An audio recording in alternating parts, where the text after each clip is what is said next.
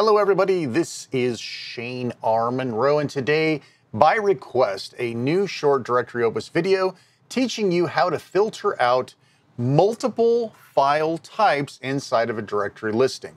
This has been asked me on several occasions. I finally got around, took a break from the Steam Deck videos for a couple of minutes to actually create a new directory Opus video just for you.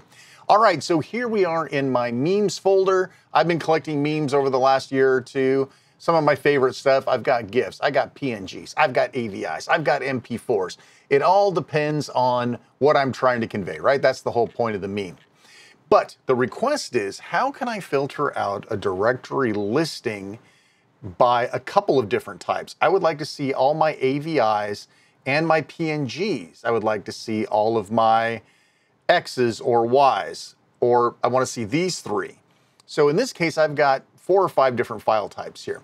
So as always with Directory Opus, there's a couple of different ways you can do this. Now you probably tried this search box up here and you've probably typed star.gif, and yeah, it does. It filters out by GIFs. Perfect. That's a good start. But I also want to do, comma PNG.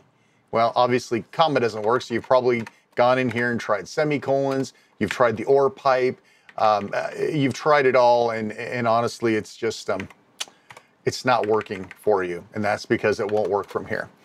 Well, now at least you know, right? At least you know that you're barking up the wrong tree. So let's teach you how to do it the right way, or at least a couple of different ways you can get the same thing done. I'm going to flip back over to details views. It's just easier to kind of see everything at a glance. You can see I've got PNGs, I've got GIFs, I've got the whole kit and caboodle in here. Okay, so there's a couple ways to do it. Number one, hit the star button, or hit star on your keyboard. All of a sudden, this little box pops up down here, and you'll automatically see that you can filter on certain popular formats, as well as use a UI to say, I want to see my MP4s and my AVIs. And there they are, filtered in real time. I want to see my weird ones. I want to see my PNGs and my AVIs. Perfect. Now you'll also notice that as you're doing it, it's teaching you how to build this query. So it's star dot, and then in parens, the file extensions. But you don't have to do it that way. You can also freehand it. There you go. Now I've got my .avis and PNGs.